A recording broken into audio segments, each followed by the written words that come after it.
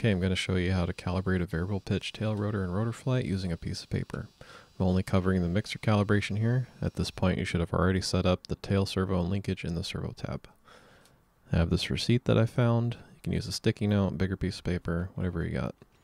Fold it like this so that we get this 45-degree angle here, and this acts as a 22.5 degree pitch gauge. I have the tail blades on, heli is powered, and I have them folded forward so that we can more easily see. And I like to start off with the yaw center trim at 0, yaw calibration percentage at 25, and the angle limit set to 30. First thing we want to do is turn on mixer override. Make sure yaw is set to 0 in the override. And now we need to adjust out the little bit of counter torque here. So adjust the center trim until they're parallel, just right about there.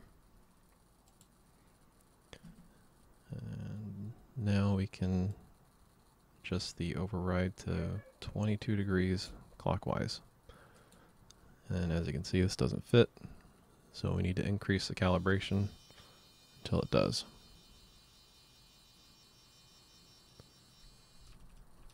Right about there. And then save.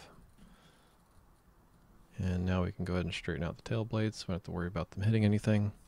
And we will change the override to -60, which is 60 degrees clockwise. Now we can increase the clockwise blade angle limit till the pitch slider gets very close to binding, but not quite. Hear the servo buzzing, back off a little bit. Now we can override all the way in the other direction and repeat. So in this case I can actually go a little bit further. It's not unusual for some helis to have to reduce this. So in my case I'm going to bring it up.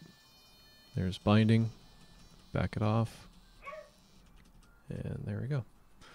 Save. That's it. It's calibrated.